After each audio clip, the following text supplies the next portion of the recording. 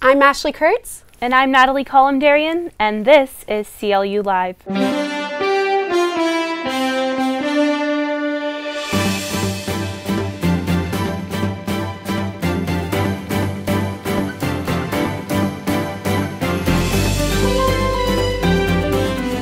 Hello. NBC nightly news anchor Brian Williams is currently on a 6-month suspension for fabricating an event that happened while he was reporting from the Iraq War in 2003. Although most seemed to be upset when news broke of Williams' fabrication, according to a new Quinnipiac University national poll, 42% of voters said that Brian Williams should be allowed to come back as an NBC nightly news anchor. Williams is expected to return to the news desk at NBC in August. Cal Lutheran students were in for a treat when NBC News producer Molly Palmer came to speak about her career. Alessandria Posada has the story. I'm here at the Ullman Commons Conference Center, where NBC producer Molly Palmer is here to talk about her career with NBC News. Palmer graduated from the College of Charleston in 2005 and started working for the Today Show a year later. She has worked on a variety of stories, including Super Bowl 49, Prince William's wedding to the Duchess of Cambridge, and the 2010 Winter Olympics in Vancouver. She has helped produce Matt Lauer's exclusive interview with Jermaine Jackson at the Neverland Ranch days after Michael Jackson's death in 2009, and produced a number of celebrity interviews for the Today Show. I think the most rewarding part of my job is the people that I get to meet and work with. I love the people that I work with at NBC, and then I've had the privilege of covering some really inspirational stories. I'd been watching different segments on the Today Show, coverage of Newscatcher, and just really thought that the combination of the story about her dad's career with NBC as well as her own career would be a really nice combination to share with students. The Emmy Award-winning producer also talked about her father's memoir, Newscatcher. What did you learn from your father that has helped you in your career at NBC? I think what I learned most from him was to be open to learning, to really take in what's happening around you, not only in your own work environment, but on any given story. Yeah, I think just to be true to yourself and, be honest about what it is that you're experiencing. Newscatcher gives readers a behind-the-scenes look at the news industry and includes stories of John Palmer's years leading up to his career in television news. During his 40-year career, he was able to cover some of history's most memorable moments, including the early days of the Civil Rights Movement and the assassinations of John F. Kennedy, Robert Kennedy, and Martin Luther King Jr. I'm Alessandria Posada. Back to you in the studio. Thank you so much for that story, Alessandria. What an amazing way to, get to know what's going on in the news industry. I think it's so interesting to hear from someone who gets to experience putting a news show together firsthand. In recent entertainment news, Lily James is getting a taste of the downside to being in the spotlight. The 25-year-old actress has come under fire recently as people have been criticizing filmmakers of the highly anticipated Cinderella film of digitally altering her body to make it thinner. James, known for her role on the hit television series Downton Abbey, spoke with the Huffington Post on her views about the controversy. It's on one hand it's upsetting, on the other hand it's just boring, because it's, why do women always get pointed at for their bodies, and why is this whole thing happening that I'm constantly having to justify myself? And and that's National Women's Day is just gone, and it just feels just a bit sad that it's still happening. ASCLUG is continuing tradition with the student favorite Mr. Kingsman, a male beauty pageant. Let's hear from Nick Privatelli as he gives us a behind-the-scenes look with the candidates as they prepare to compete for the coveted title. Mr. Kingsman is an annual event that is put on by ASCLUG. It is a competition among 10 CLU men for the crown. To be crowned Mr. Kingsman, each contestant will perform for an audience of students in the Prius Brandt Forum on Friday. Whoever wins the crowd over the most will be crowned Mr. Kingsman. Hi, I'm Nick Privatelli here with Josh Summers, Mr. Kingsman nominee. So Josh, how did you get nominated for Mr. Kingsman? Well, ASCUG had an event where they were handing out cupcakes, and at the same time you could write someone's name in who you thought would make a good Mr. Kingsman, and they put it in a little jar, and they counted it, and my name was in the top 4. Thrilling. So Josh, what are some things you're looking forward to in this event? I'm looking forward to everyone representing a different state of America. I specifically am doing Oregon because that's where I was from. So seeing everyone embodied as a state will be super fun and interesting. That's excellent. Is there anything else you'd like to add for our viewers and the attendees of the Mr. Kingsman event? Come with posters to make us feel better. You heard it here. This is Josh Summers, and I'm Nick Privatelli.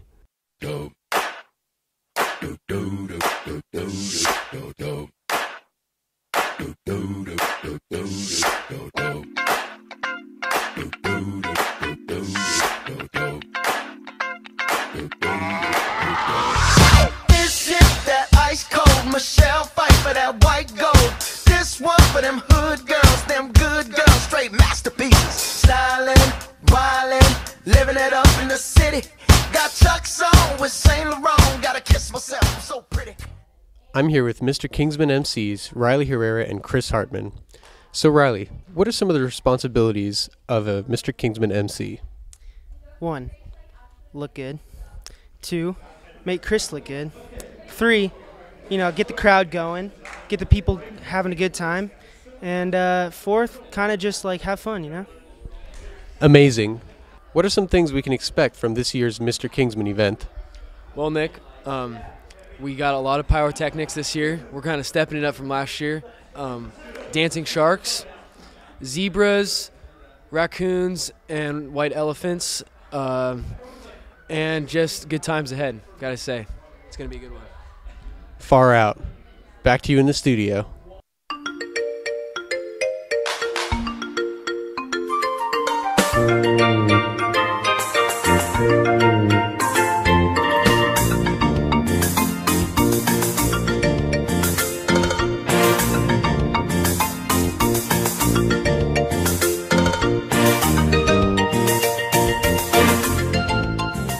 Thank you, Nick, for that look into what it takes to prepare for the pageant.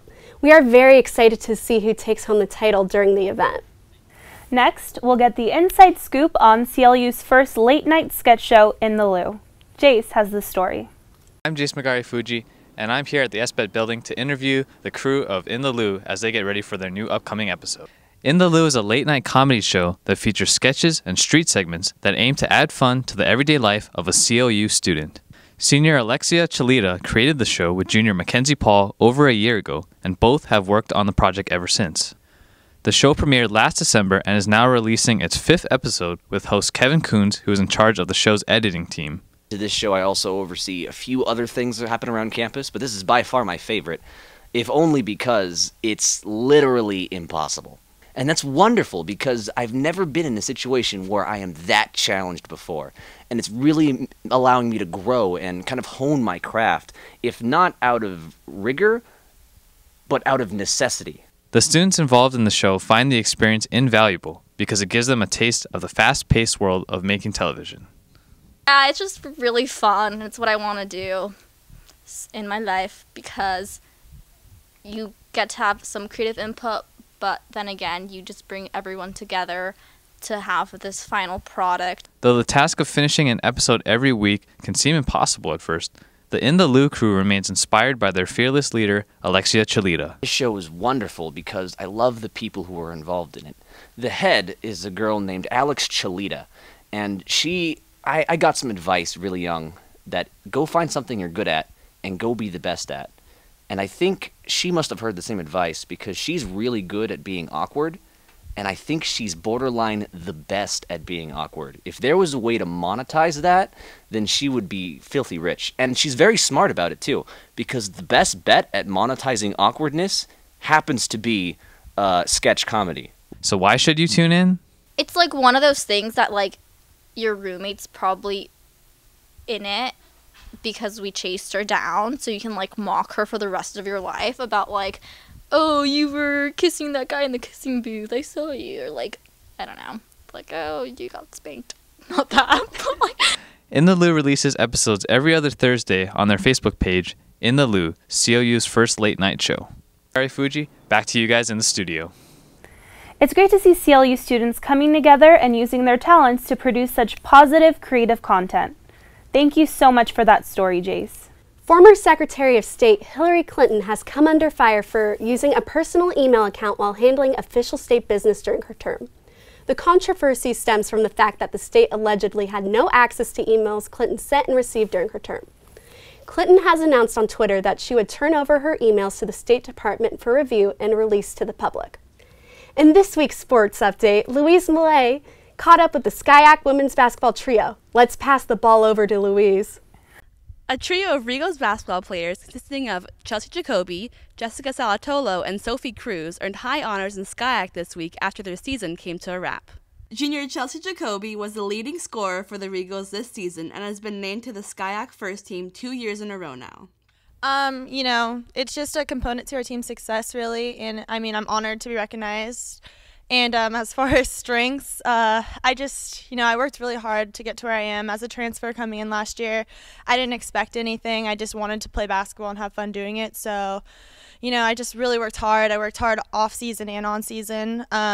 Worked on my shot, worked on, I had bad games, I had good games. So I kind of just fed off my bad games and watched film with my coach, tried to, pick up where I did wrong. So. Sophomore Jessica Salatolo improved her game, moving up from SCIAC's second team to first team this season. It was definitely cool moving up to first team, but that is not really what I play for here. I think we really improved as a team overall, and that was a big goal of mine. It's nice to see that hard work does pay off, but overall, we put in a really good team effort this year. We won a lot of games. We really improved from last year, and that was the main goal for me, so I'm glad that was accomplished. Sophomore Sophie Cruz was recognized by the league for the first time this season, earning second-team honors.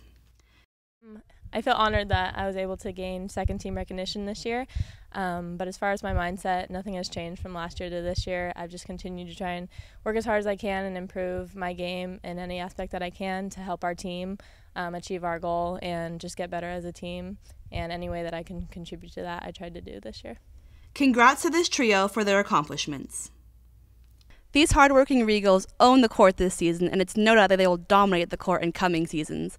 I'm Louise Millay, and I'm bouncing the ball back to you in the studio. Thank you so much for that update, Louise. Congratulations to the SCIAC women's basketball trio. Keep up the good work. Harrison Ford was involved in a plane crash on Thursday, March 5th. According to TMZ, the 72-year-old actor was flying his World War II fighter jet when it started experiencing engine problems, forcing Ford to make an emergency landing on the Penn Mar Golf Course in Venice, California.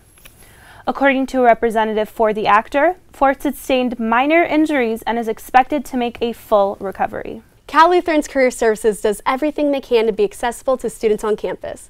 With their guidance, students have been able to find cool internships in their fields of choice. Nisha has a story. With research showing that about 85% of companies use internships and similar educational programs when recruiting for full-time, it has become more common for colleges and universities to require internships as part of the major. I was able to sit down with several Cal Lutheran students who are currently interning. Here's a look at their stories. My internship is at Crochelle Entertainment Group in Agora Hills. I interned over the summer at a studio called Revolver Recordings. I'm the Campus and Community Partnerships intern, so I work and do events on and off campus that bring nonprofit organizations to Cal Lutheran as well as outside sources. I intern at C-Suite Quarterly Magazine in Woodland Hills. I work at VICA on Mondays and Wednesdays from 1 to 5 or 1 to 6, depending on how much stuff I have to get done that day. We worked with artists such as Colby Collet, Eamon, and Emily Kinney, the actress who plays Beth from Walking Dead, Alex G, a YouTube personality. Typically I go to the office and I update all the Facebook and Twitter posts for the company, and it's usually whatever artist they're promoting at the time. So right now it's a lot of the band North of Nine and Lonnie Hall and Herb Albert. So we always do that, so I'm always checking their social medias as well to see what's going on. When we have people who are thinking about advertising in the magazine, we mail them previous issues of the magazine so they can see what it's like, get familiar with it, figure out where they want to advertise. I do a lot of budgeting in my position and kind of making sure that we stay true to budget on certain events, filling out event contracts, And actually this job is really what made me decide that I wanted to pick up the emphasis in management and nonprofit organizations. It's really a good experience to just try different things.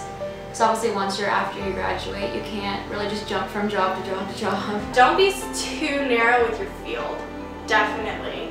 If you try to just focus on one area, you could miss something that was more your calling than something else.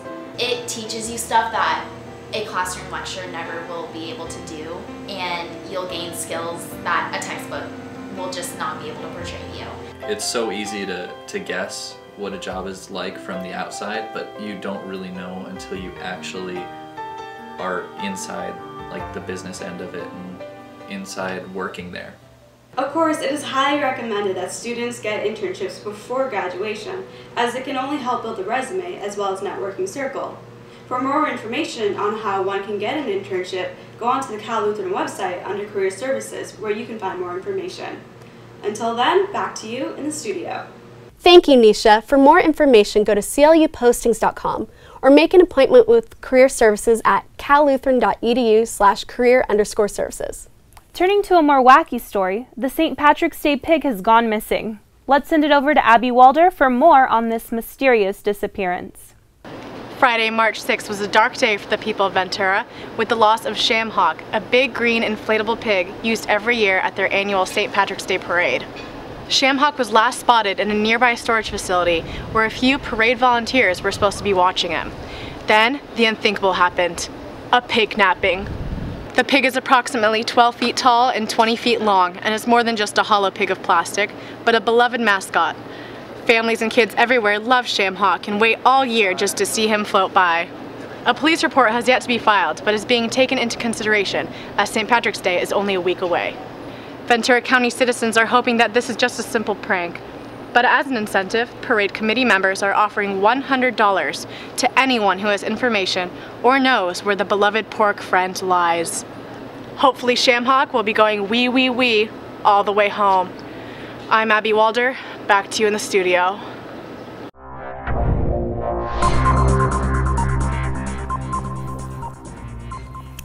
This just in, someone has squealed about the whereabouts of the Shamhawk. The Hamburglers have given Shamhawk back just in time for the parade. It is no doubt Ventura County residents will be going hog wild. It's a good thing, too. The parade truly would have been a bore without him. Turning to our student profile of the week, Kristen Acosta caught up with student ambassador Shelby Bowman. Shelby Bowman is a senior at CLU, and she is currently a student ambassador. The role of a student ambassador works directly with the Office of Alumni and Parent Relations within the university's Advancement Division. I'm Kristen Acosta for the CLU News, and I'm here with Shelby Bowman, who is a student ambassador. Shelby, can you tell us a little bit about your duties as student ambassador? So as a student ambassador, our job is to go to events just to support the students and be a voice for those people that may donate money to our school, and we're there to provide a voice for the students, and we get to show them how much CLU actually means to us, and that can be through different kinds of events for our sponsors. A lot of the time we'll go to corporate leaders, luncheons or brunch, and there you just get to connect with a lot of different people from the Cal Lutheran community, and it's really really enjoyable and very rewarding as well. Can you tell us a little bit more about what upcoming events you're going to? Right now we're getting ready. We're basically just planning graduation at this point, which is one of our biggest events because it is 2 days. We work both during the undergraduate and the graduate graduation ceremonies, and within that we'll hand out stickers to people. We'll make sure that people can find their seats. A lot of the time it involves just basically making sure people know where they're going, and you also get to talk a lot with the parents, which I really enjoy as well. Since you're a graduating senior, can you tell us a little bit more of how that makes a difference with you being a student ambassador? It makes a difference because I really want to, I guess, place my mark on this school, and by doing so through the student ambassadorship, you get to really reach out to both students and people in the Cal Lutheran community. And you're able to talk more about your experience. And as a senior, it's really exciting because I get to talk about my full Cal Lutheran experience instead of, we have juniors and sophomores where they may only have 1 or 2 years to talk about. Thank you, Shelby, so much for your time. For now, this is Kristen Acosta for the CLU News. Back to you in the studio. Thank you for that feature, Kristen. That's all we have for today's news update. I'm Natalie Collum-Darian. And I'm Ashley Kurtz. Thank you for watching CLU Live, and we'll see you next time.